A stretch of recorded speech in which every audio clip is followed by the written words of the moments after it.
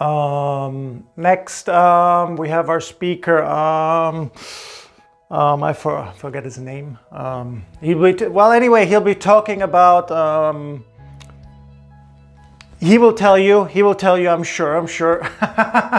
It's exactly how you don't want to do it, right? Today I'm going to share with you how to introduce the next speaker in a group presentation. What's the best way to do it? Let's find out.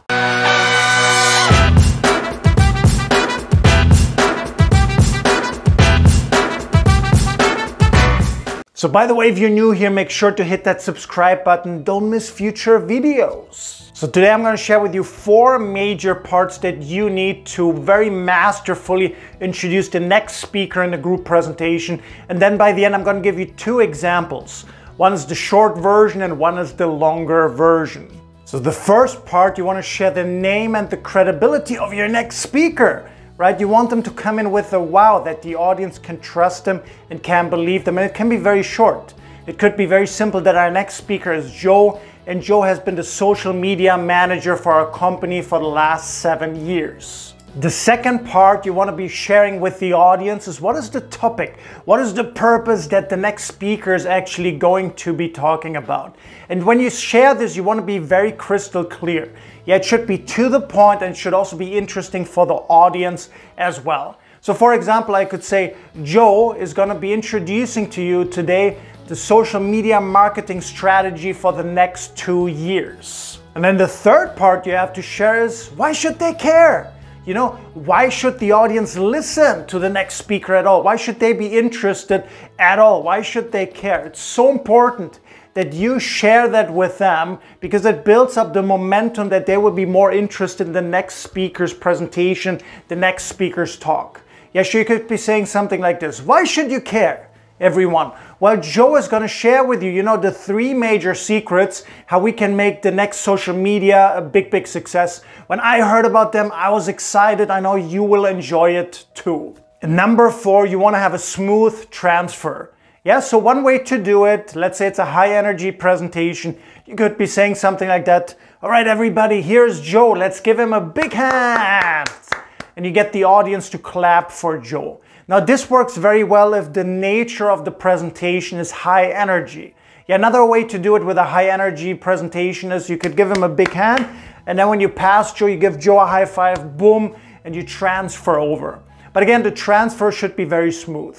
By the way, if the presentation is more negative, more of a problem presentation that you have to present to the audience, and this happened in business, right? Then very simply, you want to just simply introduce, right? And next, welcome Joe.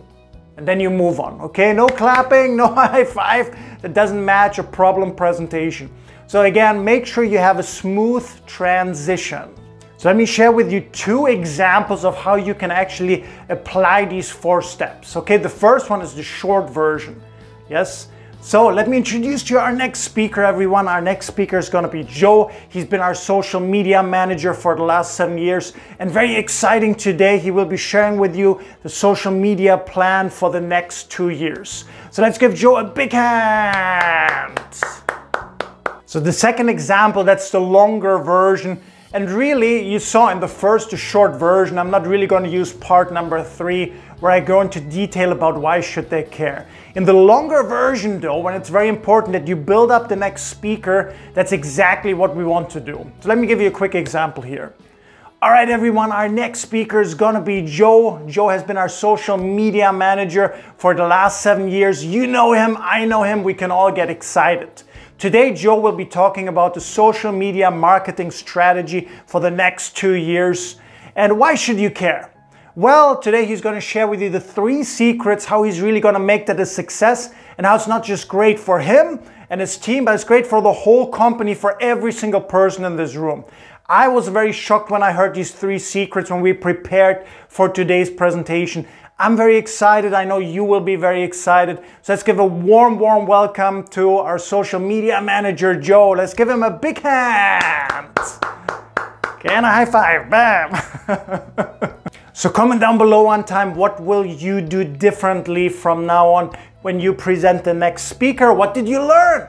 Share it with me down below. Again, These are just a couple of examples. There's so many different options to use these 4 parts, these 4 steps really. Yeah, share with me down below on time, what did you learn from them? Again, if you haven't done it yet, hit that subscribe button. If you like this video, give it a thumbs up. And most importantly, I really look forward to seeing you for the next video.